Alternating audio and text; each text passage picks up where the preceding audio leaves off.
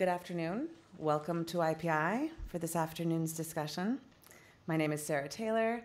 I am the lead on Women, Peace, and Security here at IPI, and it is my distinct pleasure to welcome you for this policy forum on Toward a More Effective UN-AU Partnership on Conflict Prevention and Crisis Management. This policy forum aims to discuss the evolution of the strategic partnership between the UN and the AU, with a specific focus on how they undertake conflict prevention and crisis management efforts.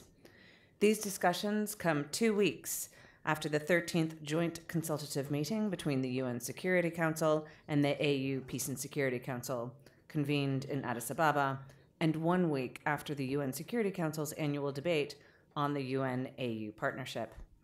We are also using this platform today to launch a policy paper jointly produced by IPI and the Institute for Security Studies. I recommend that you all have a copy. It's also available online. The paper is titled Toward a More Effective UN-AU Partnership on Conflict Prevention and Crisis Management. On behalf of these two organizations, I'd like to take this opportunity to thank the Norwegian Ministry of Foreign Affairs and the Training for Peace program for their support to this project, as well as to the AU Permanent Observer Mission to the UN for its partnership over the past year. To begin our conversation, I am delighted to welcome two distinguished colleagues to provide brief opening remarks.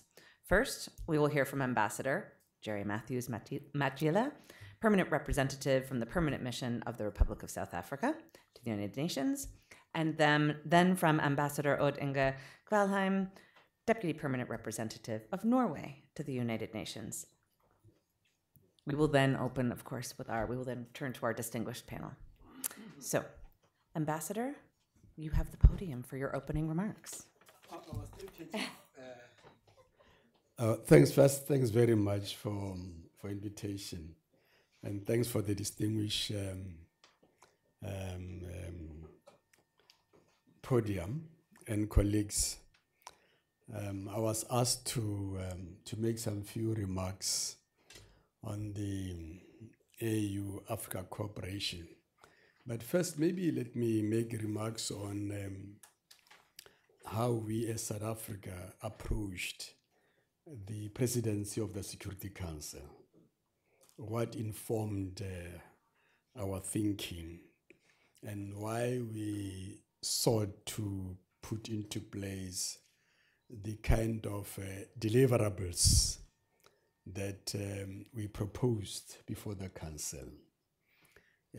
First of all, I think you'll hear a lot from my bosses, Ambassador Fatima, about the AU-UN cooperation, and from the veteran Keita, about the actual field work, and then of course the researchers there.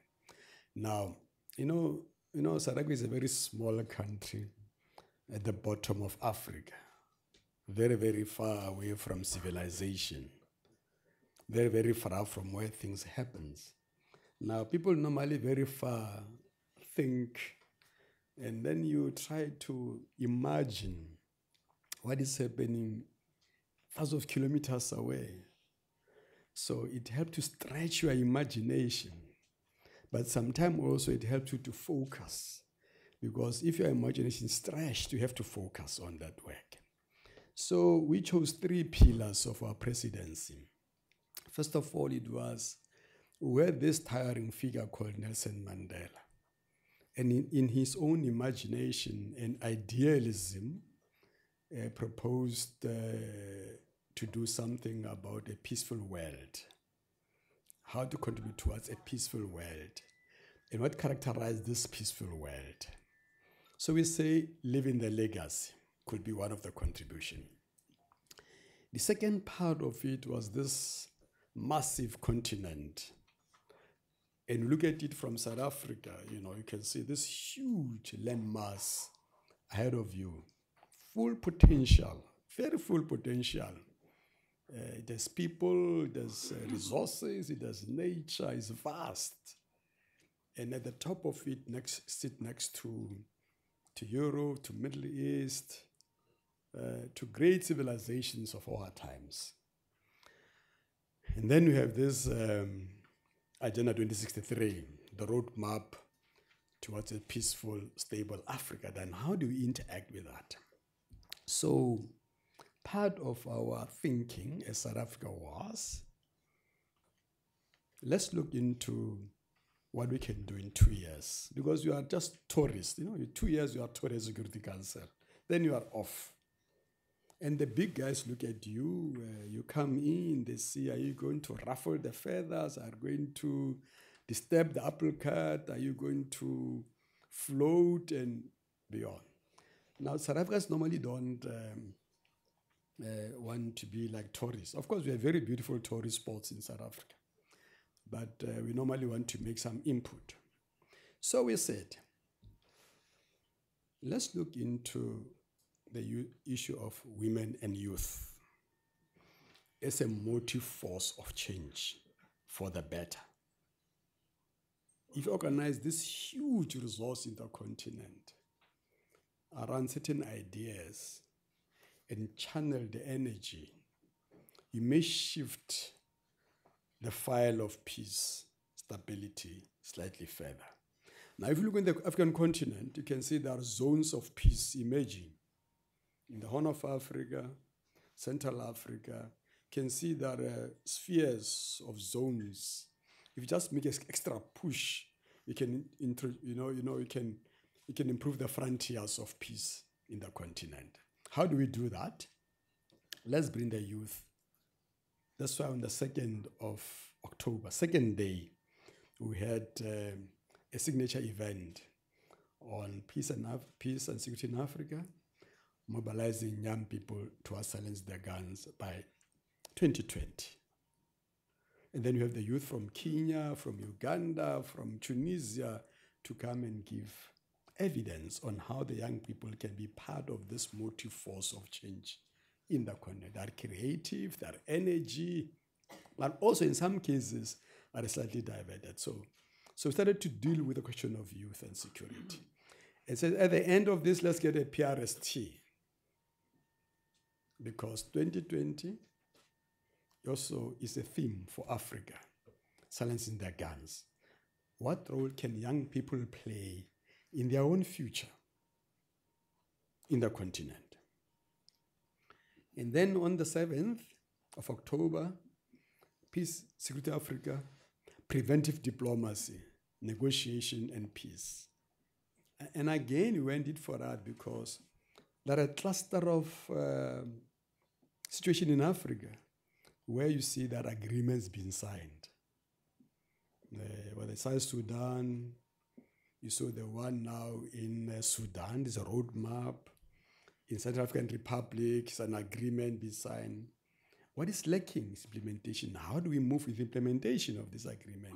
Somalia is a roadmap towards the elections. Actually, if you look through Ethiopia, Eritrea is an agreement implementing it. If you look through various ports in our continent, even across in Yemen, you have agreements in Yemen. Syria, you have Geneva process. Yemen, you have Stockholm process. Haiti, we just had lowering the flag of the UN. So there are a lot of agreements that has been signed. How do we push this towards realization and hopefully enabling people to enjoy peace? And of course, the first signature event was the issue of women, peace, and security. That was towards the closure of our presidency, where, again, you saw massive 100 countries wanted to speak. Oversubscribed issue with a very good outcome with a resolution that focused on implementation. Because we said you had 9 resolutions since 1325. 9. What is left? Implementation. Because we need to create a bridgehead, a base to celebrate 1325 in 2020 as part of an overall 75th anniversary of United Nations. You should have a different world 75 years on. Is it different? Where are the women in 75 years history of United Nations? Or actually, put differently, where should they be the next 25 years towards 100th anniversary of United Nations? So what can we do as South Africa to make sure that as we move into celebrations, we create a firm base for the next 25 years so that by the time we say we have 100 years of the UN, the world has changed. Women are part and parcel of the key decision-making activities of the world. And I believe, I think men agree, to be a better world when you have more women leadership, me and you take a back seat, more and more resources are with women, more and more major things are with them. So that was the part of idealistic South African approach to the presidency of the Security Council. Was it idealistic or was it appropriate in the backdrop of a surge in Africa of the women, peace and security? There is a huge surge in the continent about women, peace and security. So that was our approach. So we had 44 meetings we organized as South Africa. 44 meetings.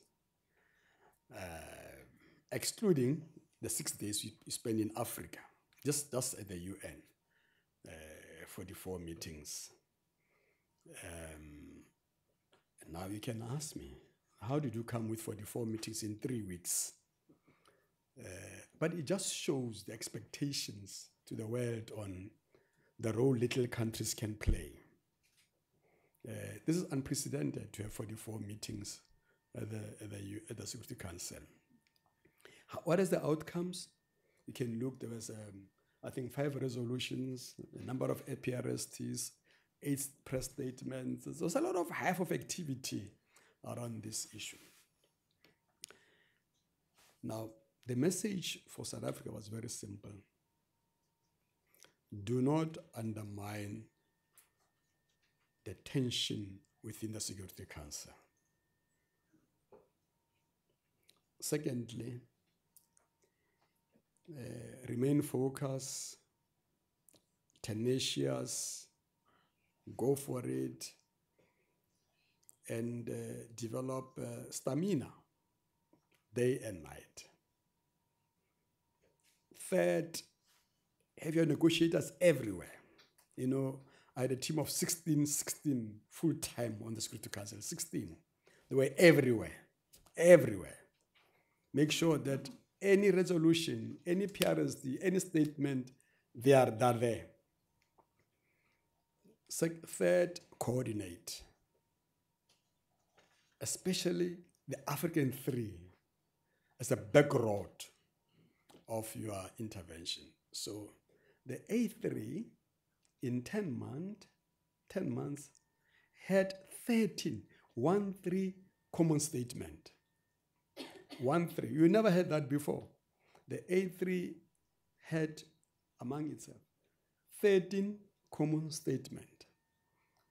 The last one was read by my minister on AU-UN cooperation. They say you read it. Now, the A3 became like something you have to cross. Whether you are a P5 or not, you have to cross A3 on African issues. Why? Because they were united.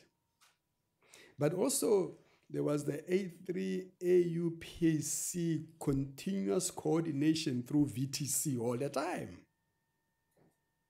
So you have 2 centers, New York, Addis, coordination on African issues. And to make sure that we can streamline, sequence, coordinate our positions and reinforce one another. Of course, not in all issues. And because of this, we then said, let's have a trip to Africa. Went to Sudan to try to push the Sudanese players towards November 12. South Sudan. She always reminds me to South Sudan. So we went to South Sudan. co-lead, myself and my colleague from the US. We co-lead and we spent the whole day there. Had 6 meetings. We landed in the morning from Nairobi.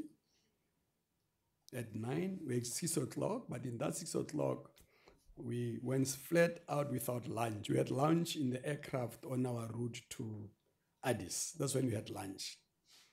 So part of that was to make sure that we meet civil society, we meet youth, we meet women, we meet all signatories to the revitalized agreement.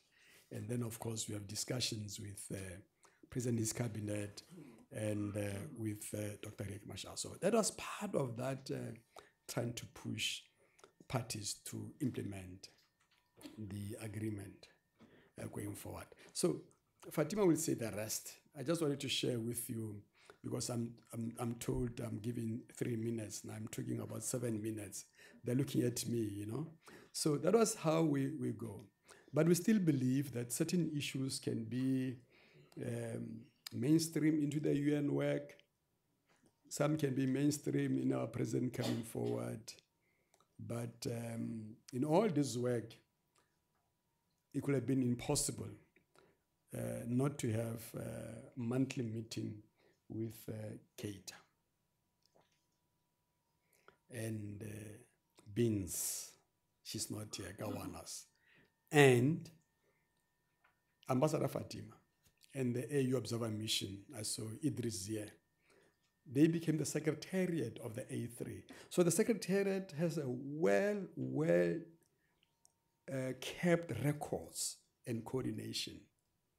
And that is what lied behind the strength of the coordination and impact at the Security Council of the A3, because we had a very reliable secretariat.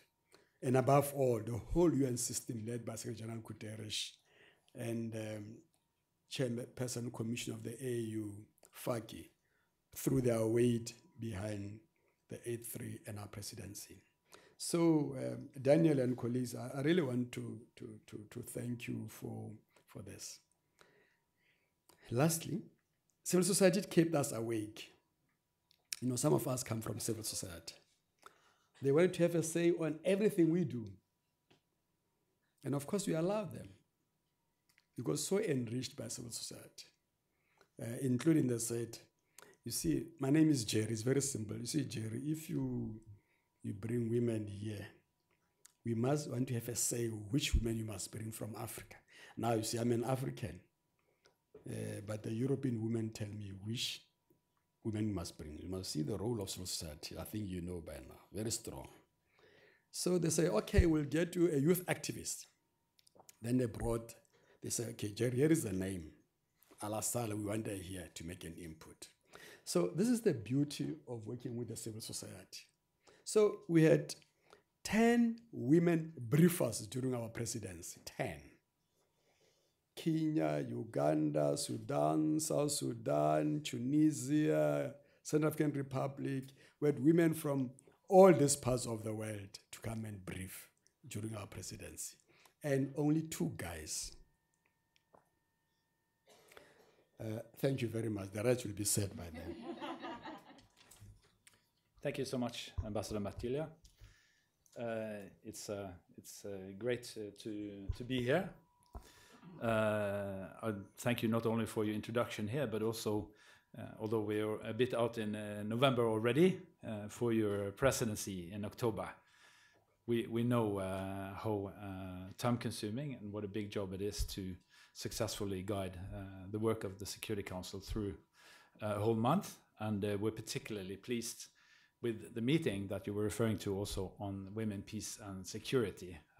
Our foreign minister was very honored to take part in that. So well done. And it's good to be here, not only because it's so appropriate to be next to a fireplace for a Norwegian this time of year, but also this is a theme that is very important to Norway, and it's an honor to be in the company of such a distinguished panel. And I would say also add that it's an appropriate date for us as Norwegians, as I know there's taking place a Nordic African Foreign Ministers meeting in Dar es Salaam today. Anyway, when it comes to the topic of today, I'd like to start to say something very general. For a small country like Norway, looking at peace and security, there's fundamentally two very different avenues that one can pursue.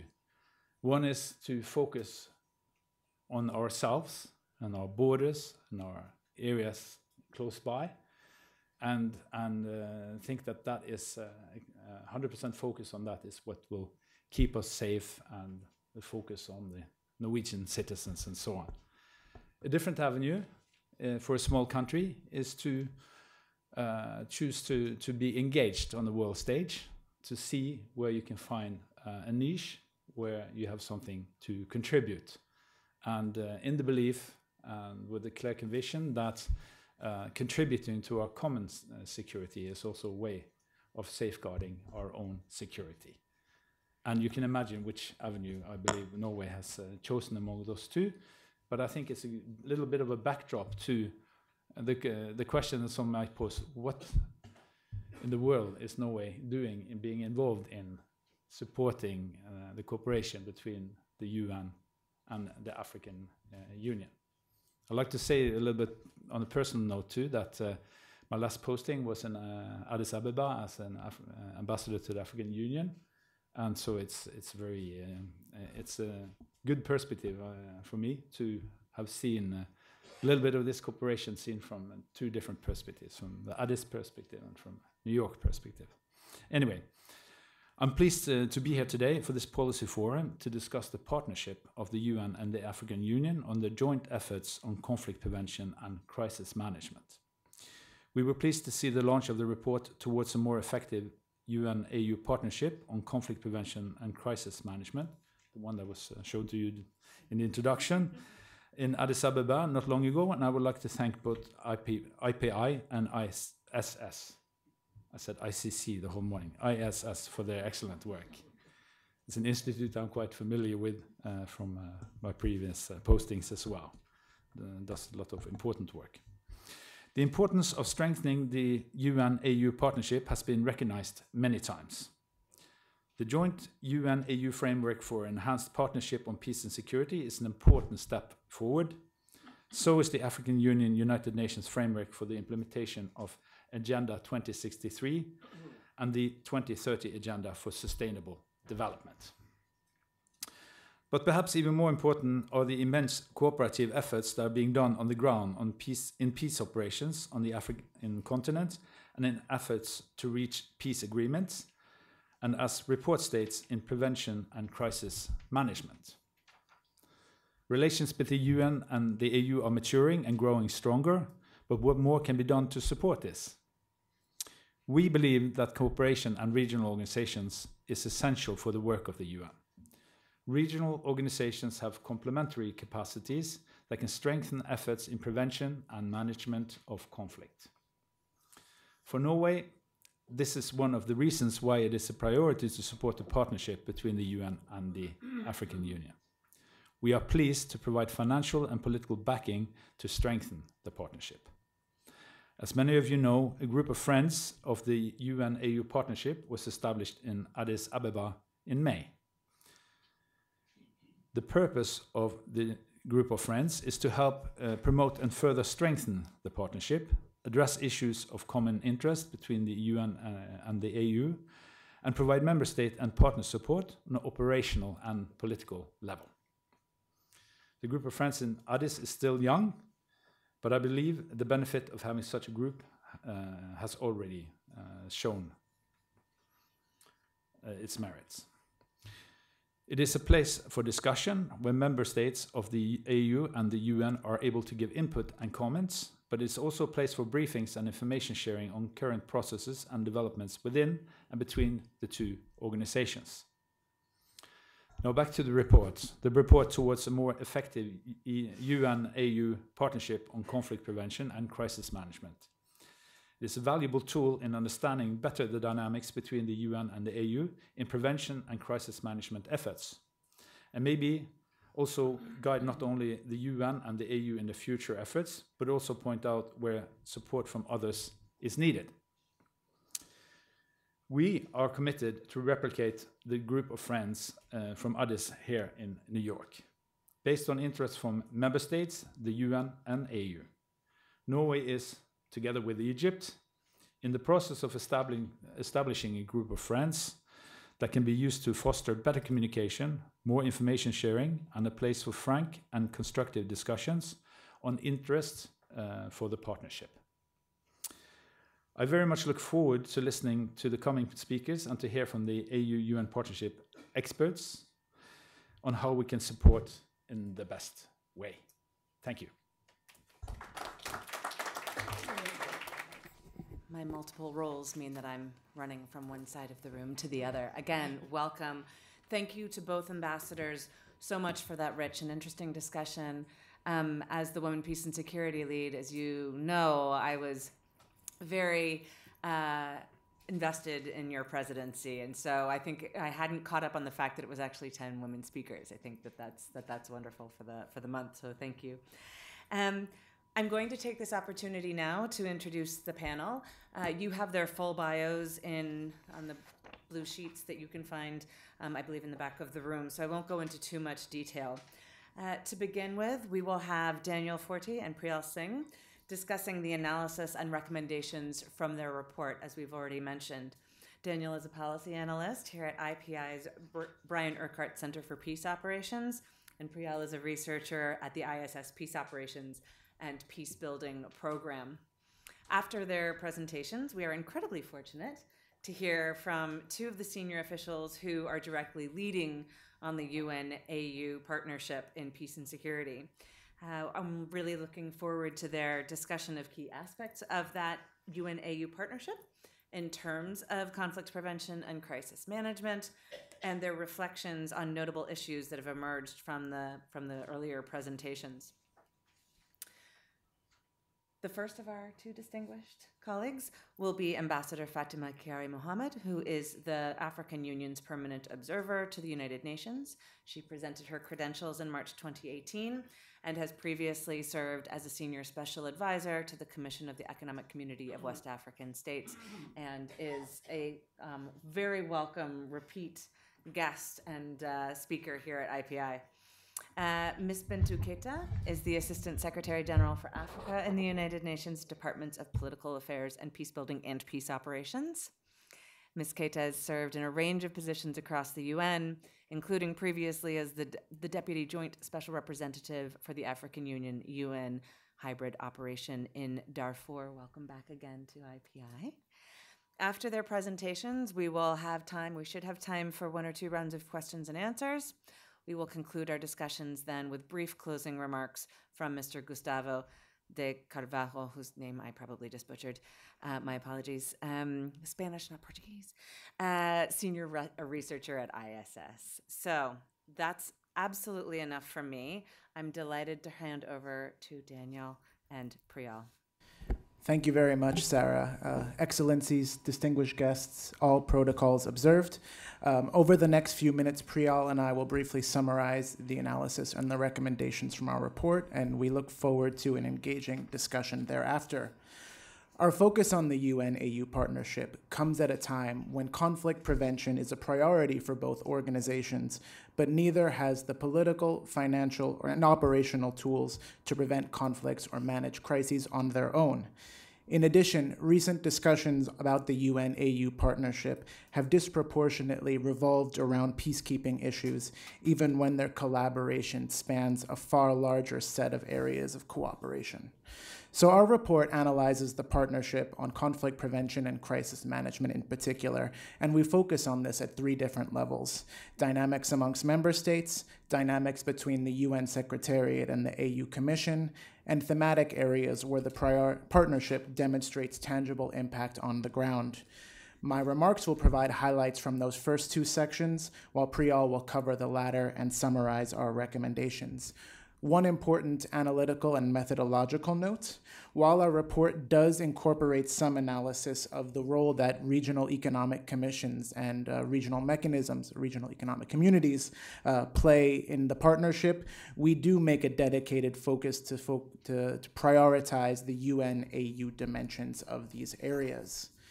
So first, starting with the member state dynamics, really council-to-council relations are a central driver of the UN-AU partnership and how the organizations work together on these areas.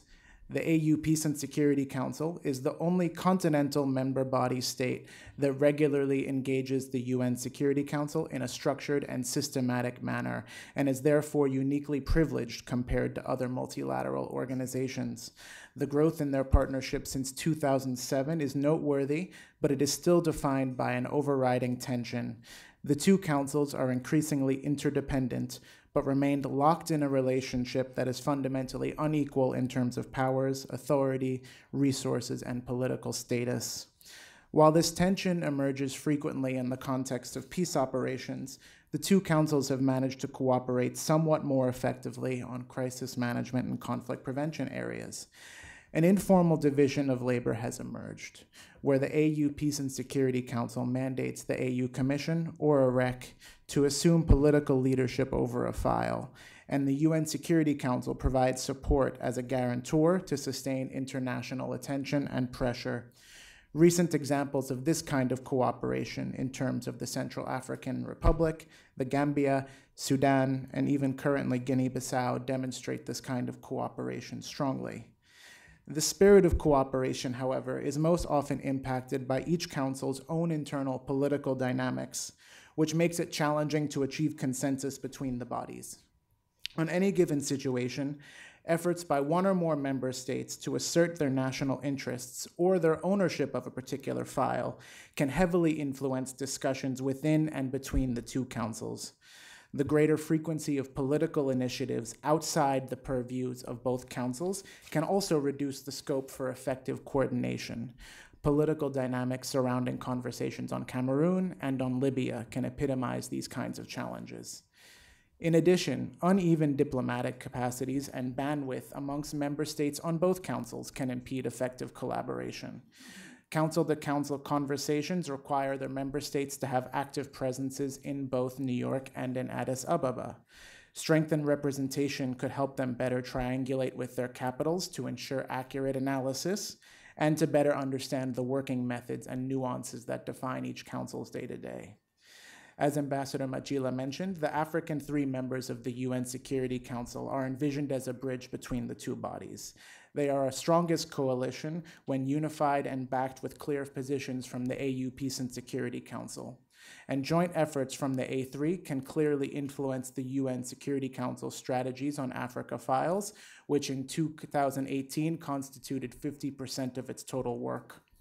Divisions amongst the A3 on Africa-specific files, although exceedingly rare, have increased over the past 10 years. And we've calculated approximately 8 times out of 298 different resolutions since 2010. These divisions often relate to issues that are similarly divisive within the AU Peace and Security Council, most notably on Western Sahara and the use of sanctions. The annual joint consultative meeting between the two councils, which the 13th edition concluded 2 weeks ago, is perhaps the most visible symbol of their cooperation. We found that recent efforts to improve the qualities of these engagements, including through expert-level pre-visits, the informal seminar that takes one day before, and the streamlining of discussions, have been useful, as was the case in 2018. Nonetheless, these consultations will not achieve their full potential until the agreements reflected in joint communiques clearly guide future decisions by each council. Finally, we highlight the importance of more frequent council-level engagements outside of the annual consultation. Our report discusses efforts to align monthly agendas, briefings by each organization to the others council, and possibilities for joint UN Security Council, AU Peace and Security Council missions, which was another subject that featured prominently 2 weeks ago in Addis. Secondly, like the relationship between the two councils, the partnership between the UN Secretariat and the AU Commission, while it remains a work in progress, it has grown considerably in recent years. While the 2017 framework, as Sarah and Ambassador Majilan highlighted, provides a policy foundation for cooperation on a range of these issues, stronger engagements are equally driven by political impetus and personal relationships. I specifically want to touch on two aspects of this partnership, the formal partnership mechanisms and day-to-day working level relationships. We found that the political impetus placed on the UN-AU partnership by Secretary General Guterres and Commission Chairperson Faki are important drivers of closer relations. While they instituted the UN-AU annual conference only in 2017, their informal conversations, tete-a-tetes, and joint statements on specific country situations send unambiguously positive messages throughout their organizations and to other partners. The Joint Task Force on Peace and Security and the annual desk-to-desk meetings help provide long-term structure and sustainability to this growing partnership. Each mechanism helps build relationships amongst officials and to better align priorities and messaging on specific country files. Our research also highlights areas where both of these tools can be strengthened. And while these mechanisms are important, in reality, the UN-AU partnership depends just as much on day-to-day collaboration, both in headquarters and in the field. Cooperation at the working level has progressed in recent years as the political commitment from the organization's principles filters down, with many desk officers now trying to catch up. Nonetheless, this progress is uneven and varies depending on the file and individual relationships at hand.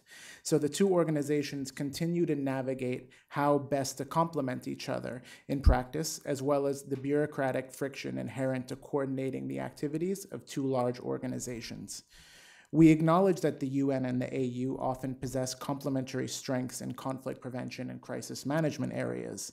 The AU often has more legitimacy to engage national or regional actors and can therefore access more political entry points before or after a crisis emerges. With its global mandate for international peace and security and its diverse field presences, the UN has more operational and logistic capabilities along with a more predictable budget.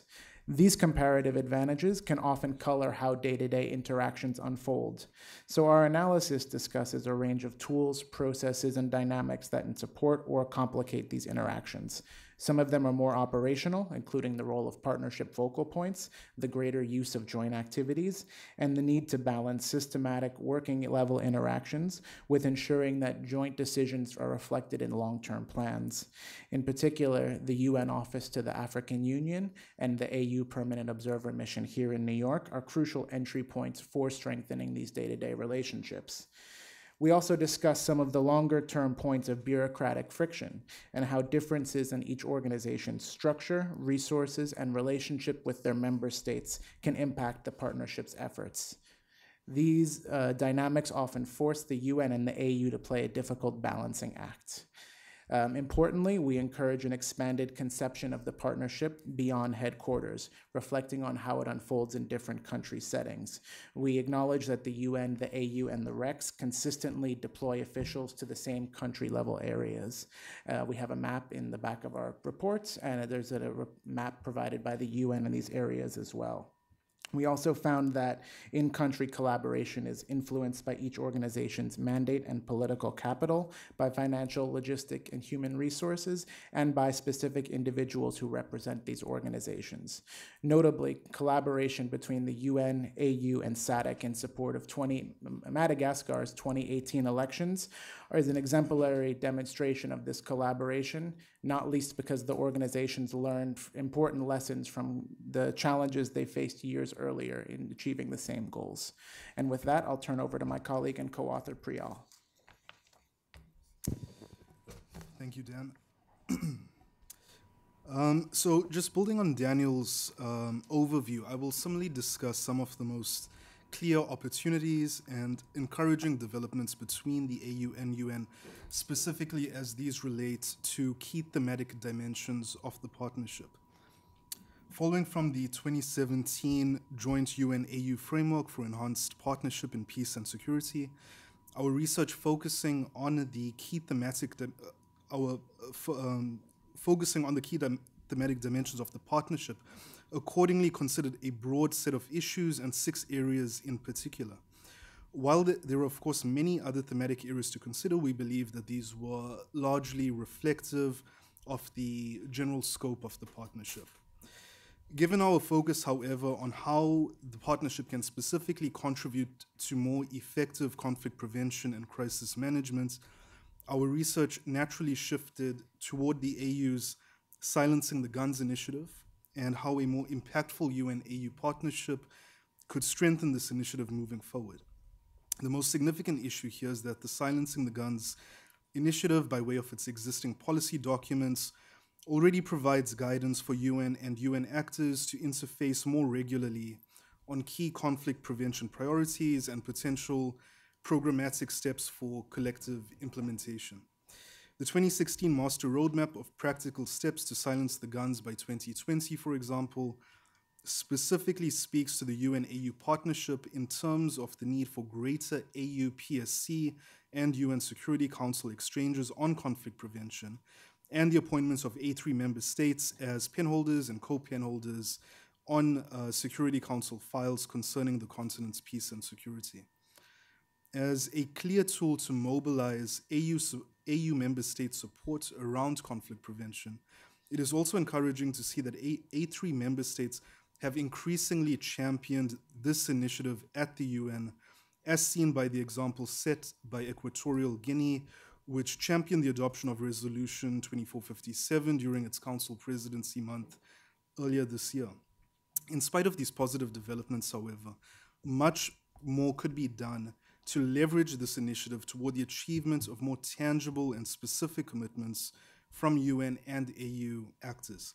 Hopefully, the establishment of 2 independent task forces by the UN Secretariat and the AU Commission aimed at aligning these priorities and consolidating interinstitutional conflict prevention efforts will feed directly into either organization's implementation of the initiative beyond 2020. Regardless, the establishment of these task forces is a positive development in and of itself, given the potential opportunities for greater engagement between UN and AU actors, specifically on conflict prevention, as framed within the Silencing the Guns initiative. Moreover, the fact that this was a standing agenda item during the recently concluded Council-to-Council joint working visits is encouraging, as this maintains a clear shared political commitment to the broader conflict prevention agenda between the 2 organizations. Mediation is another critical dimension of the partnership. As a cornerstone of effective preventive diplomacy and crisis management, mediation is generally regarded as one of the more advanced dimensions of UN-AU engagements. Having formally and informally engaged in such efforts in countries like Burundi, the Central African Republic, Madagascar, and Liberia, amongst others, the 2 organizations have developed robust institutional mechanisms that have worked very well in prior years. Of particular importance here is that either organization maintains clear comparative advantages in the area of mediation, which spans a diverse array of tools and mechanisms, which include, for example, the appointment of special envoys, the UN's mediation support unit, the AU's panel of the wise, the UN's Secretary General's high-level advisory board on mediation, and of course, most recently, the AU's own mediation support units, amongst various others. Accordingly, there are numerous existing entry points and institutional nodes for greater and more meaningful engagements on mediation by both organizations. A key challenge here, however, is unsurprisingly one that concerns coordination and coherence, as well as the issue of political primacy and subsidiarity. These challenges are further complicated when considering the roles of the regional economic communities and regional mechanisms in leading their own mediation efforts. The UN-AU partnership must therefore account for this heterogeneous nature of the various political institutions involved in mediation, as well as these various mandates, capacities, and comparative advantages. Women, peace, and security is, of course, another key entry point for more meaningful UN-AU cooperation. At a council level, the AU and UN have both accelerated their respective engagements on this issue through the adoption of various resolutions, the establishment of numerous initiatives and processes, and the appointments by the AU PSC of the Special Envoy on Women, Peace, and Security. Encouraging the adoption of national action plans to implement this resolution has also gained increasing momentum in recent years by both councils, while senior UN and AU officials have increasingly coordinated their actions on a common agenda. The recently concluded joint high-level solidarity visit on women, peace, and security is, of course, emblematic of this encouraging trend and follows from other well-coordinated joint UN-AU missions between the AU Special Envoy and the UN DSG to South Sudan, Niger, and Chad. This agenda is also situated, similarly to mediation, across a very wide and very diverse range of interinstitutional nodes, including the AU's Women, Gender, and Development Directorate, the Gender, Peace, and Security Program within the PSD, the FemWise Mediation Network, alongside UN Women, which leads the UN's efforts on women, peace, and security, of course, in support of the Secretariat's various other departments and offices that also play a key role. Accordingly, while opportunities for more impactful UN-AU engagements on this agenda are plentiful, the challenge again, however, is how well these engagements are coordinated and managed to ensure collective, coherent strategies and responses to advance this agenda. Our report delves into these key thematic areas in much greater detail and considers a few more areas that offer opportunities for more meaningful cooperation. Based on our reading of these relatively recent developments and overarching dynamics, we also provide 6 key recommendations for concerned stakeholders moving forward. And I'll try and rush through these quite quickly. Of course, these are elaborated in much greater detail in the reports, but I will just very briefly touch on them here. Firstly, council-to-council engagements need to be prioritized and strengthened.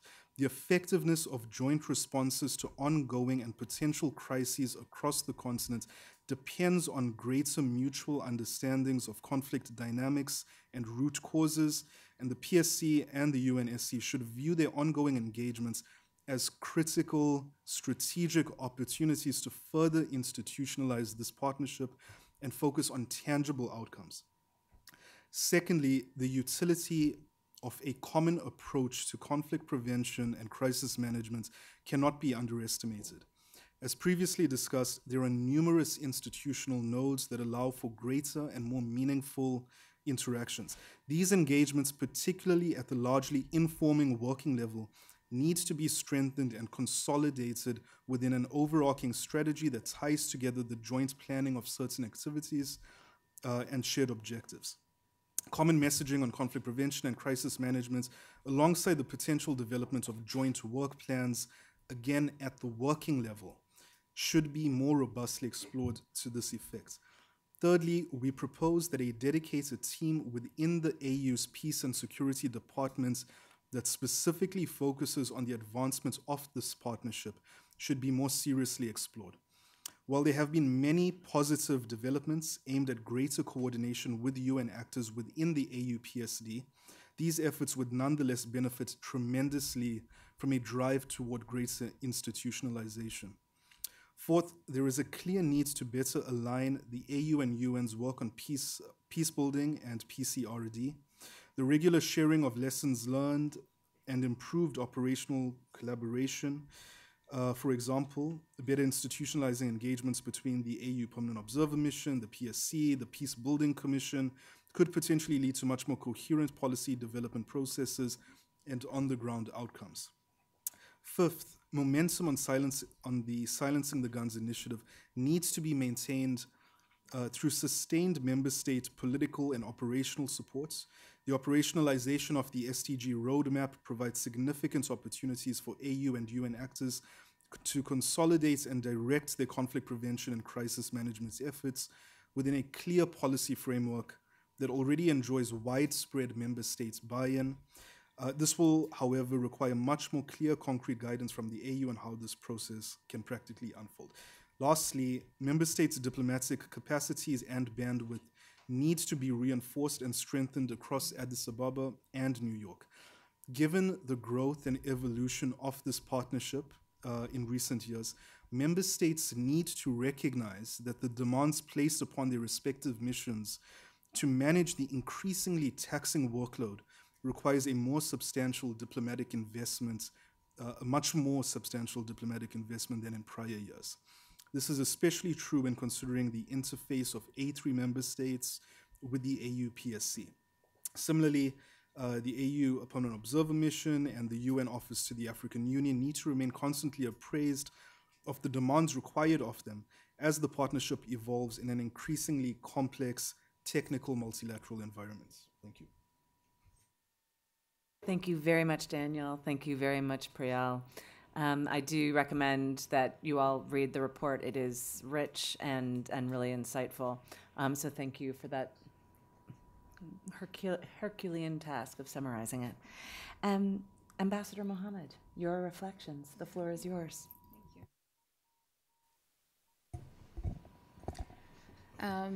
Thank you, Sarah, Excellencies, distinguished guests, ladies and gentlemen, and fellow panelists. Let me start sincerely by thanking IPI and ISS for organizing this timely event to discuss the partnership between the African Union and the UN, and of course their joint efforts in conflict management and prevention. And I also want to really thank and commend both Daniel and Priyal for the efforts they invested in preparing this very comprehensive and very informative report. And I would really recommend it, as Sarah mentioned, if you want to learn more about the partnership between the two organizations. On my part, I would say I'm sincerely confident that both organizations will draw from the recommendations of this report, and I think it will further strengthen this promising relationship, particularly in a time where we're being a challenge as far as the relevance of multilateralism and multilateral institutions are concerned. And I think the scale and the complexity of the challenges that we face today require the harnessing of the collective efforts of all stakeholders. My contributions today will focus on providing some updates. I'll try my best not to repeat anything that was already said, but maybe just highlight a little bit so we can, buttress some of the key, I think, recommendations that came out of this process. So basically what I'd like to do is very quickly talk about the AU-UN partnership on two levels. First, at the council-to-council level, which was quite well elaborated, and then secondly on the Commission and Secretariat level. And then I will conclude by sharing some of our perspectives on the way forward, and I'll try and highlight some examples as we go along, and as I said, at the risk of maybe repeating one or two points. So first of all, on the council-to-council cooperation, this was clearly emphasized in the report and presented by the two speakers. This has been a central driver to AU-UN partnership, and the two councils are indeed the policy organs that decide on the mandates, and therefore they are the ones that define the scope of the partnership between the African Union and the UN on all security matters.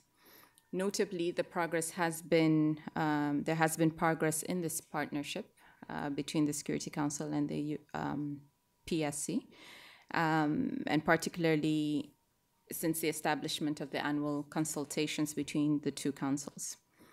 In operational terms, the hybrid operation in Darfur, known as UNAMID, and the logistical support package to AMISOM are amongst the most prominent examples of the close relationship between the two councils. And this example also highlights the flexibility of the partnership and the capacity to adapt to the demands on the ground. One point I'd like to commend is that the two councils are regularly engaged in joint briefings by senior officials, both on the AU Commission side and also on the UN UN Secretariat side, and this helps to develop a shared understanding of the dynamics on the ground. Earlier, Ambassador Jerry mentioned our monthly discussions as well. With, of course, ASG K10, this has proven to be quite helpful. Recently, we held the 13th annual consultations between the two councils, and this as well was highlighted by Ambassador Jerry. And I think this really highlighted a very fruitful engagement, but there were very candid discussions, I think, on issues, what works, what should work but doesn't work, and the potentials of better collaboration between the two councils. There were, of course, a number of areas of convergence and, of course, divergence on both sides. But above all, I would say that the consultations illustrated the fact that both sides are yet to develop or agree on a common understanding within the spirit of Chapter 8 of the UN Charter. In other words, how we can strike a balance between the primary role of the UN Security Council in the maintenance of international peace and security, on the one hand, and also efforts of the AU to develop its own capacity and make its own contributions to the collective security as provided within the UN chapter, on the other hand. So in this context, I think the critical role of the A3 cannot be overemphasized, and I think Ambassador Jerry was being a bit humble about the critical role of the A3 and how it serves as a bridge between the two councils. Coherence, conformity within the A3 and AU decisions on peace and security issues in Africa has been instrumental in building the necessary momentum for African concerns. And these have been, I think, to a good extent, adequately taken into account and addressed in the Security Council on some levels. But I think the role of the A3 has played has also helped in amplifying the decisions taken by the PSC on very specific country issues such as Sudan and Libya. And I think this illustrates very well the capacity that they have to assume greater responsibility and continue to work as a bridge between the two councils. Now, on our part, as the observer mission here in New York and serving as a secretariat to the A3, I think it has, with all humility, of course, helped in increasing our efforts towards promoting coordinated positions of the A3. But at the same time, we try to make sure that the members are equipped with extensive, up-to-date and accurate information on evolving issues on the continent at the level of the AU. And we've also been encouraging greater interactions between the A3 and the PSC to ensure continued support for AU decisions, and particularly on issues that are on the Security Council agenda. So my second point with respect to collaboration between the Commission and the Secretariat.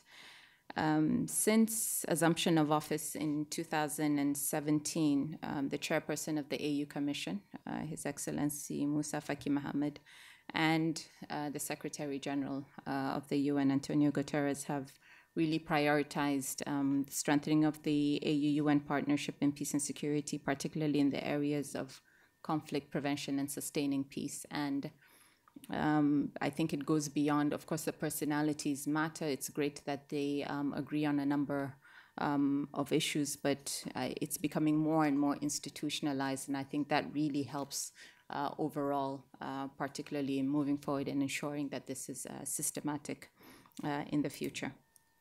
As far as implementation of the joint framework, the two joint frameworks in peace and security, and on development, I think there have been positive developments, and the impact, I think, is becoming more and more evident.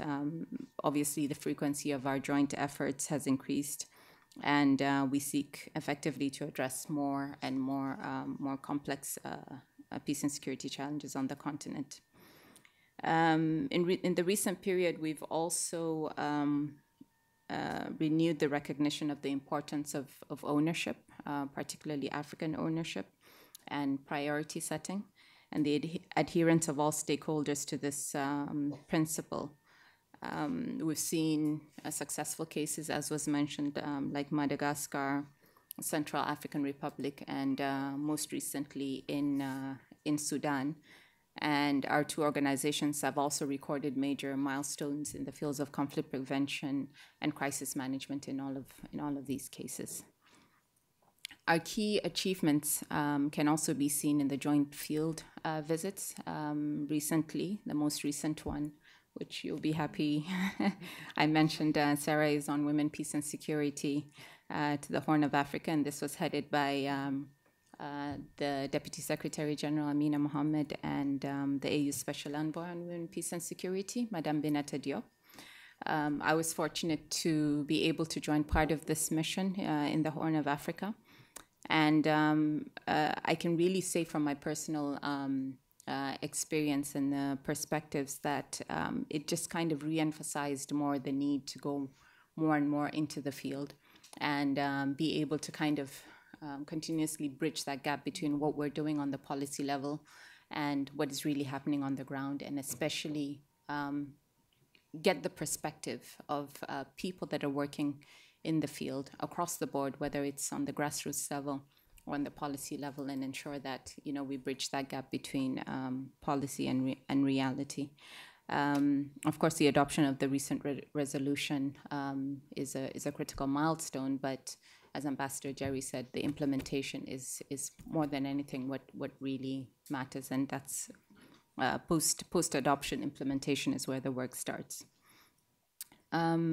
I know we don't have a lot of time. I had a few other examples that I wanted to mention, but let me just go quickly to my third point and conclude from there.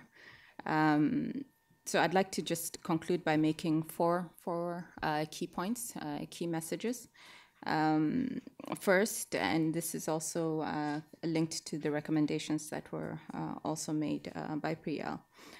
First is to ensure that the cooperation proceeds in a systematic, principled, and predictable manner.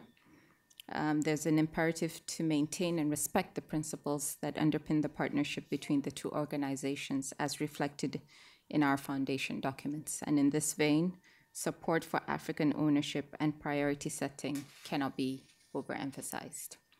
Second, there's a strong imperative to enhance the partnership between the Peace and Security Council and the Security Council, and their cooperation should go beyond the single consultations held annually. This should be on several levels, including agenda setting, consultations on African issues, field visits, etc. But clearly, a more formal and structured engagement between the two councils is needed and should be encouraged. Thirdly, while increased joint analysis and planning can certainly strengthen this partnership, the lack of a joint response and action has been a major source of frustration for both organizations. Joint priorities must be reflected in our joint analysis to foster a harmonized approach, and it should result in joint responses in areas where the impact of our partnership is yet to be completely felt.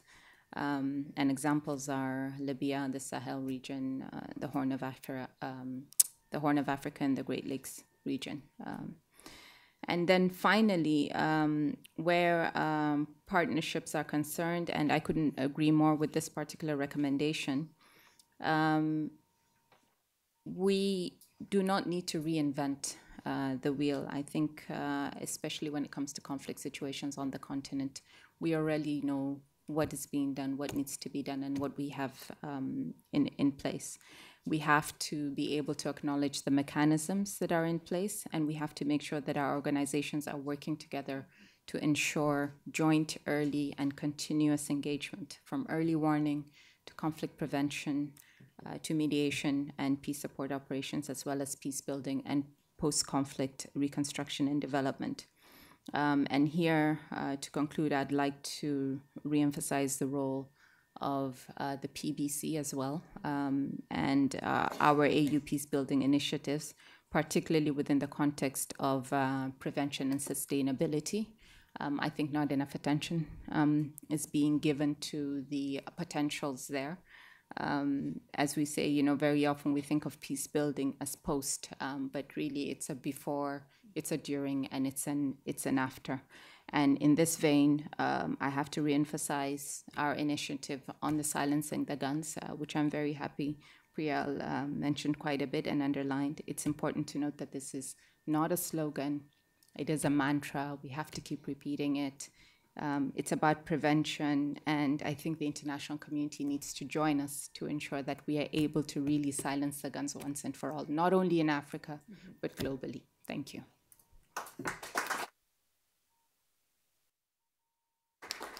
Thank you so much, Ambassador. A very powerful note to complete your comments. Thank you so much. Ms. Keita, the floor is yours. Thank you so much for the invitation to join the discussion today on a topic which I'm glad to hear a lot of word which has to do with increase, growth, which means that we are heading in the right direction. And challenges are always part of any human endeavor in terms of how we go about it, how we understand each other, and how we surmount also the issues surrounding different types of perspective on the same issue.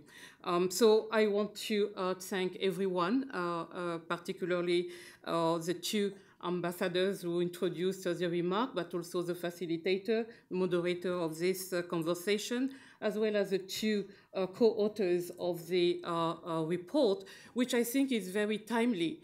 And it is so timely that currently we have our team, which is like interdepartmental, interagency, right now in Addis, looking and reviewing the partnership between African Union and the United Nations, and looking also at our United Nations African Union liaison office based in Addis. So I think a number of the recommendations, and particularly the way they have been highlighted, are going to be very useful at the time that we will be discussing the findings of the review of the strengthening of the cooperation.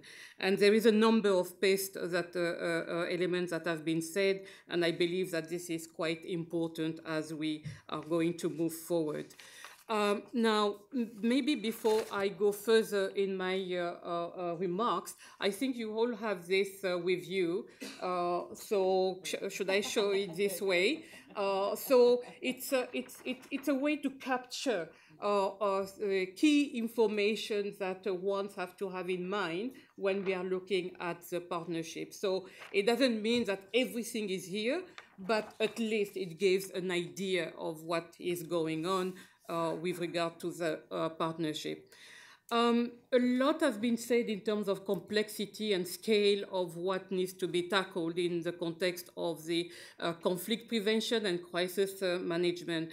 And I don't think I need to repeat it, but however, I liked when in the conversation at the beginning was highlighted that what is very important is the backing, the political backing of member states, and also the rendezvous really of the donors in terms of the financial challenges that are emerging from trying to respond to demands that are complex, that are emerging, and also we need investment. So it cannot be a talk where we recognize all the challenges, and then when it comes to support, so we don't have the support, we don't have the political backing, we don't have the predictability on the funding that are necessary in order to be able to move forward. So in a sense, I think if I had to describe the partnership, again, I insist that while challenges are there, we have a quantum leap in the way the partnership is going right now. And this since 2017, we can see from all levels, even with the challenges in the daily operation, I think we, again, are in the right direction.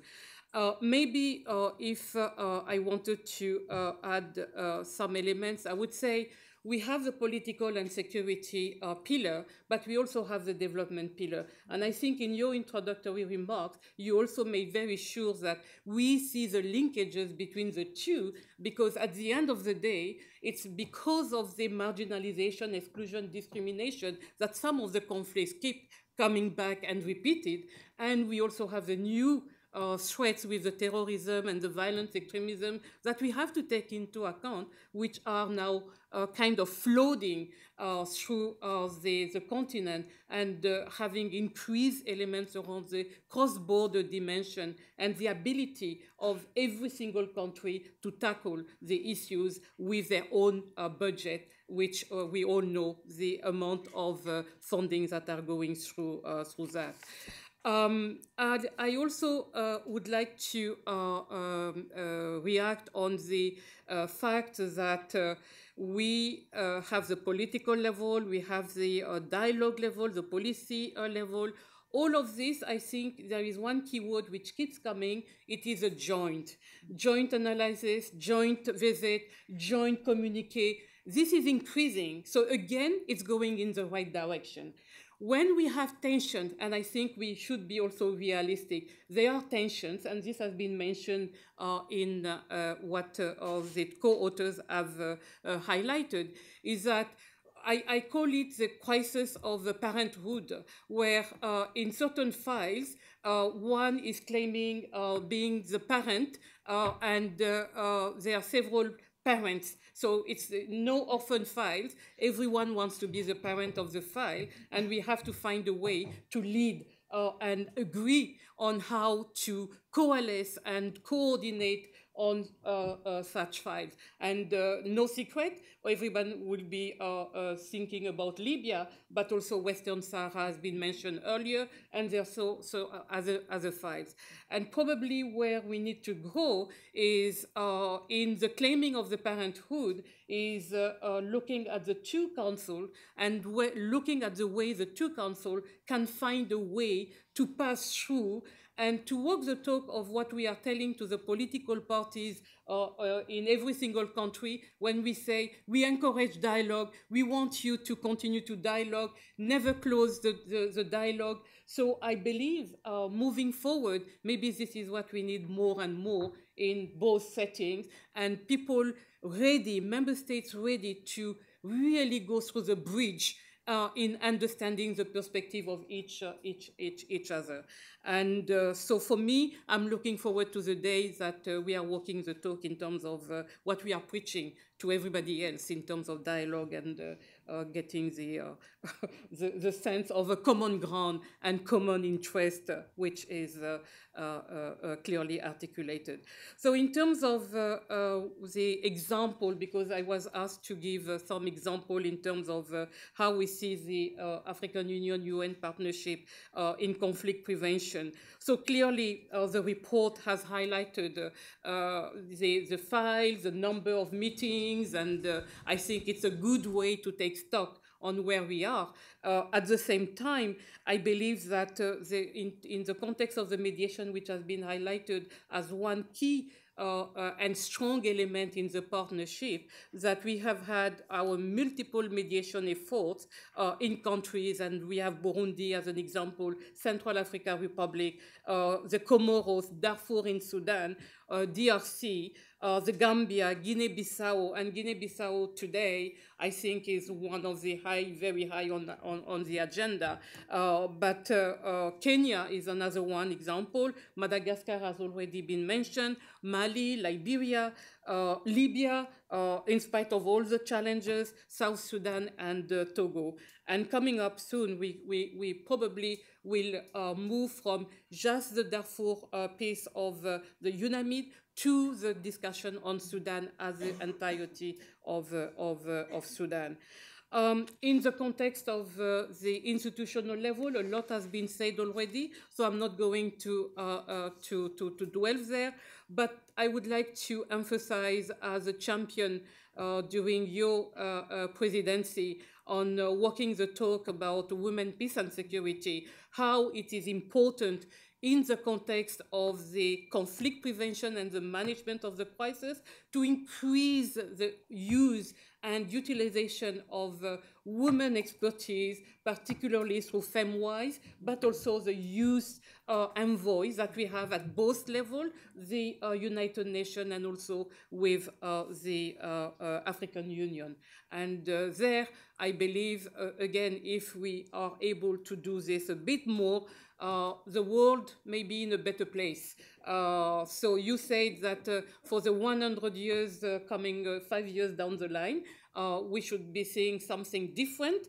And for me, I'm looking at the day where I will see in the GA, but also in the Security Council, a different picture of what I'm seeing today. So which will mean that the member states are going to be walking the talk in terms of what they are every time in the statement talking about, yes, about the various I will not say lip service, but almost I'm there. So I, and in terms of what I would say, silencing the gun, and I want to close on that because I think I do agree with my sister Fatima. It's not a motto. It's really what needs to happen on the ground. And with Lamamra, I had a conversation before the GA, and I said, with my team, we are going to count how many times silencing the gun is going to be mentioned by the African member states themselves, but also by the international community. We've count, and we are not even at 10 in terms of... so if really we want to walk the talk in terms of prevention, we need to make sure that it is a movement where everybody believes that we can make a difference in investing in the various streams of the work and the roadmap of the silencing the guns.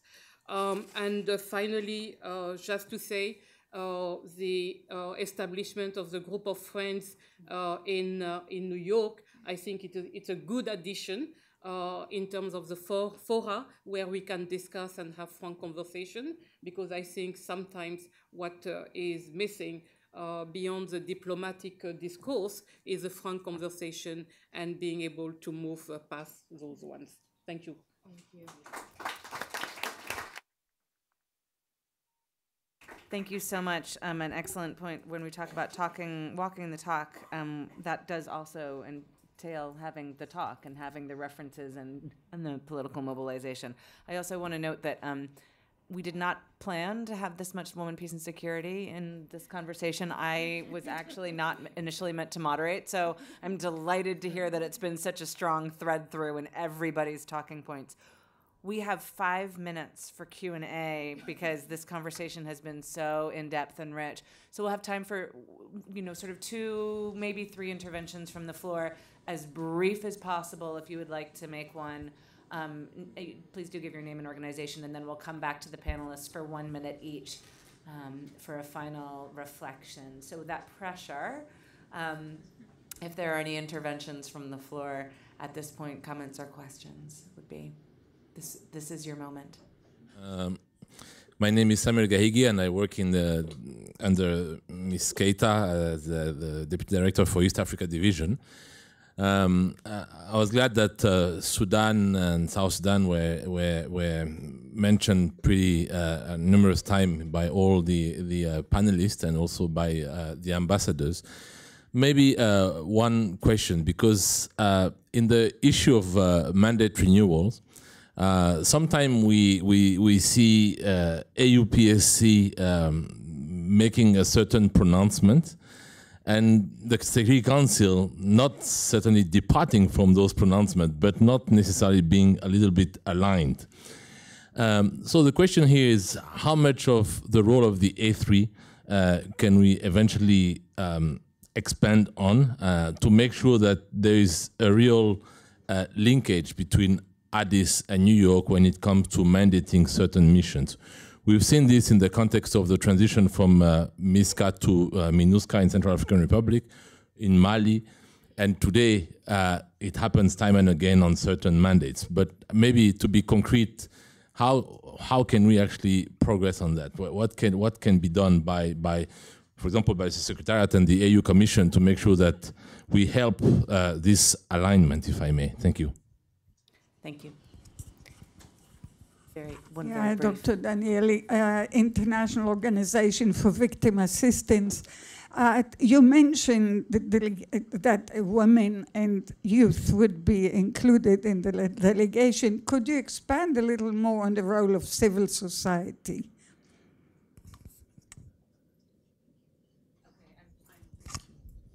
We're having a brief consultation.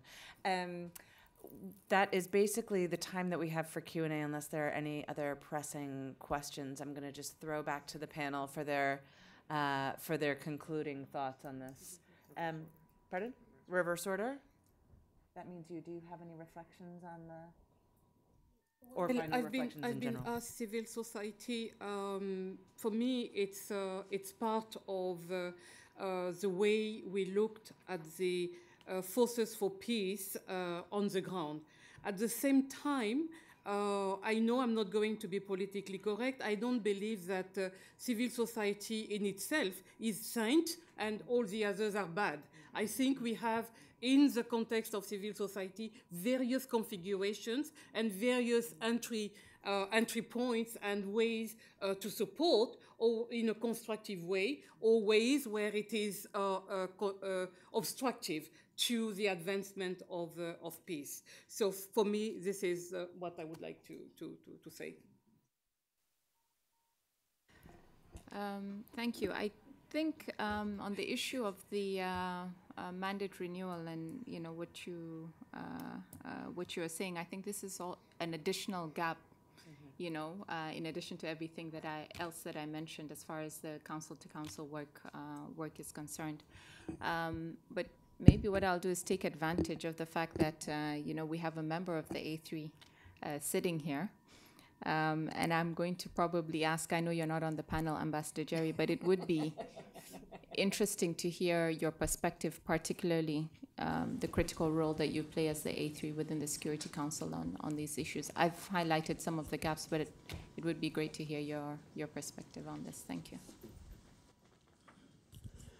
Well, when the boss instructs, you say, look, the A3 has agreed, I think, to be a bridge, but also to advance the African Union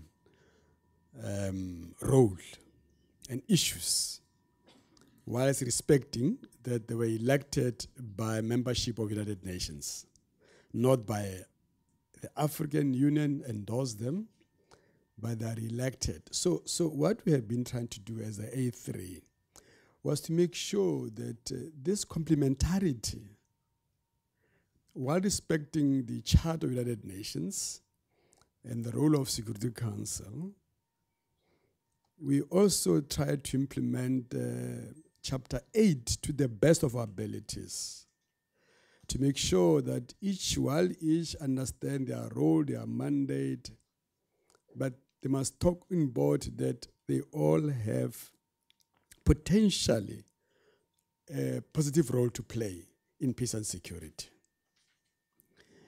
So what we do from time to time, with the help of our boss, Fatima, we look into the articulation of the African Union Summit, articulation of the Executive Council of the African Union, and articulation of the AU Peace and Security on the matters before the Security Council.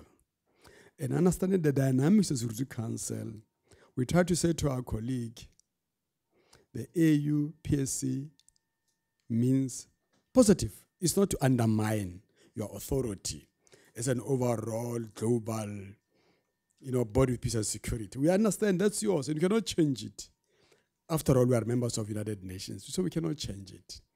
But this specific regional or continental approach, the AU can play a role before and post-conflict towards the larger issue is a continental integration of Africa, political and economic integration of Africa.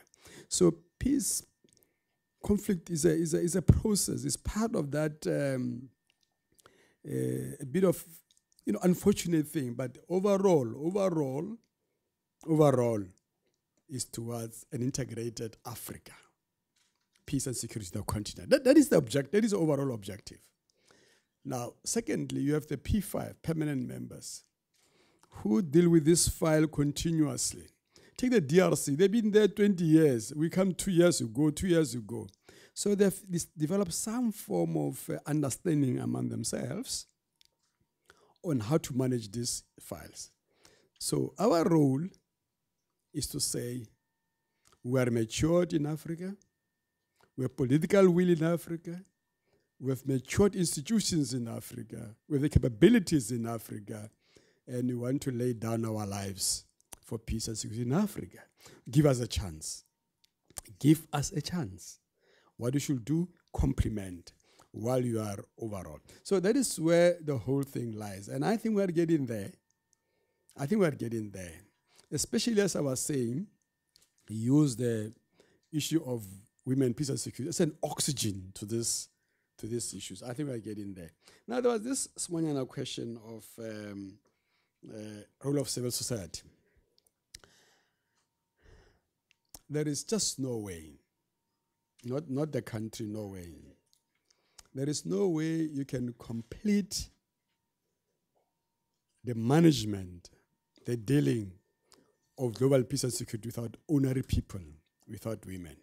So you see, increasingly there is invitation of grassroots women, activists to come and brief Security Council. It's a realization that if all and done, they might be the catalyst for change, civil society. Look at the Arab Spring. Look what is happening in some parts of our continent and elsewhere in Europe. I was saying to somebody in Ukraine, the new leader is not from established party, right? In Ukraine. It's not. It's a young person. But it's the role of ordinary people, civil society. So they have become a major force on global political, so you cannot ignore it. So, Bintu, I think the way to do it is to be having them around the table while understanding each other's role. That you are intergovernmental with responsibility, but they have definitive major role to play in dealing with peace and security, or even developing new agenda questions. Boss, did I answer that question? Thank you very much, Ambassador. We have some final concluding comments from Gustavo. Yes?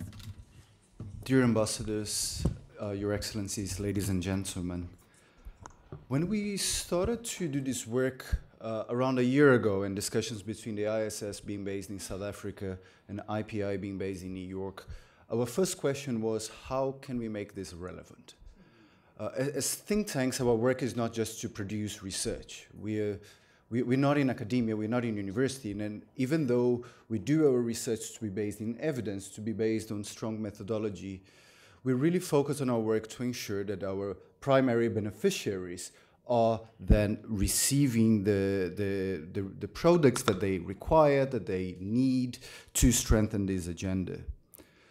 But also there was the discussion, which is quite relevant for the type of discussions around UN-AU relations.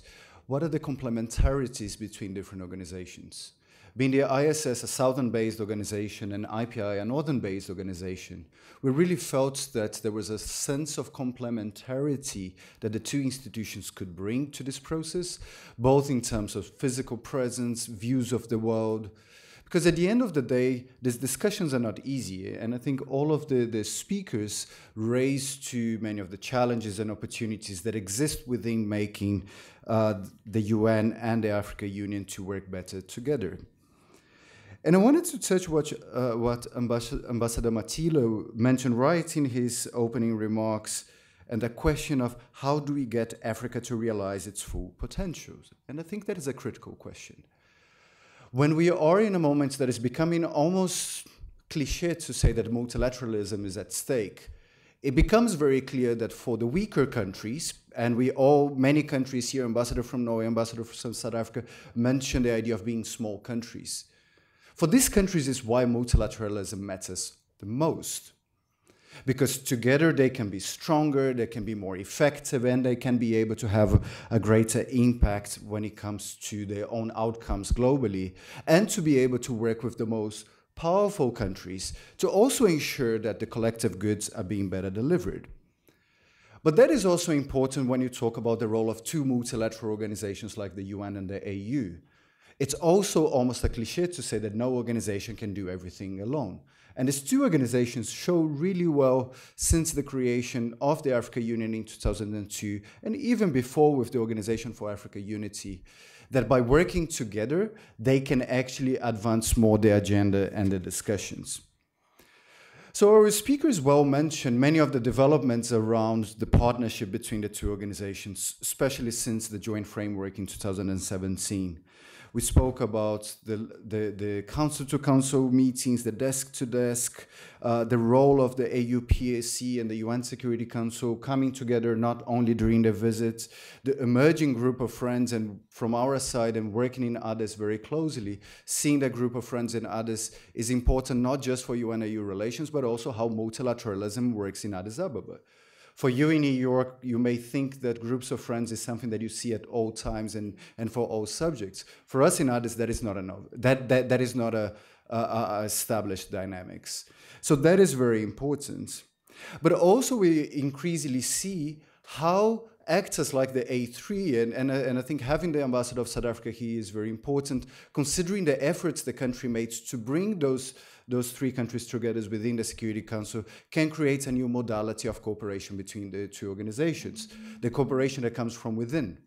When you have the three African members coming with joint positions, and we don't know when was the last year that we've seen so many joint statements like this year, this is extremely important because you increase leverage. And links to my first comment around why multilateralism matters for smaller states.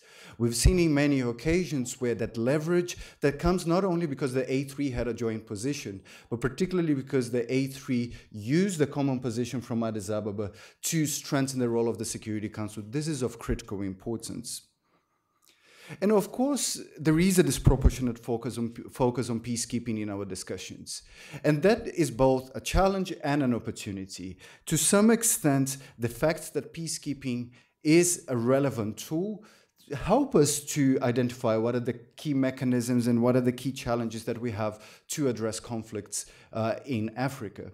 But at the same time, peacekeeping is not a panacea. It's not something that can be done for everything, and we're very clear for that. So just to conclude, I think that what our speakers said really highlight the issue around collaboration and coordination really well. But also highlights to us that collaboration and coordination is not easy. We're not always going to have the same points of view. We don't always have the same points of views even within the continent itself. We see often some kind of disagreements between the A3 and the PSC, and we see some kind of agreements between certain AU actors and certain UN actors, and that's normal. But I don't think that's what collaboration and coordination is about. Collaboration and coordination is about building trust, mutual knowledge, reduce dissonance in a very difficult world.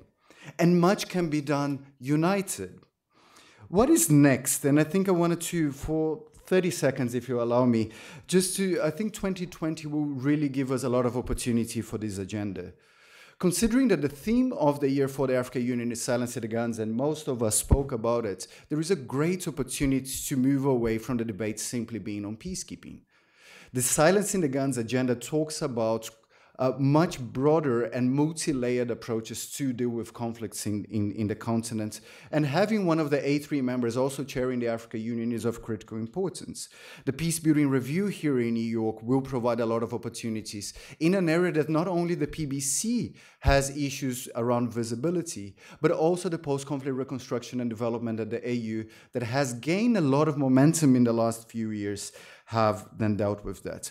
From our side, we would like to continue supporting the AU, the United Nations, and member states on this process. We don't see this as a once-off because we don't do research for the sake of research. So I'd like to thank you once again on behalf of ISS and I believe from IPI as well, thank you very much and enjoy the rest of your day. Thank you. Thank you so much, Gustavo. Remember, multilateralism, walking the talk, silencing the guns, parenthood. Thank you, ladies and gentlemen.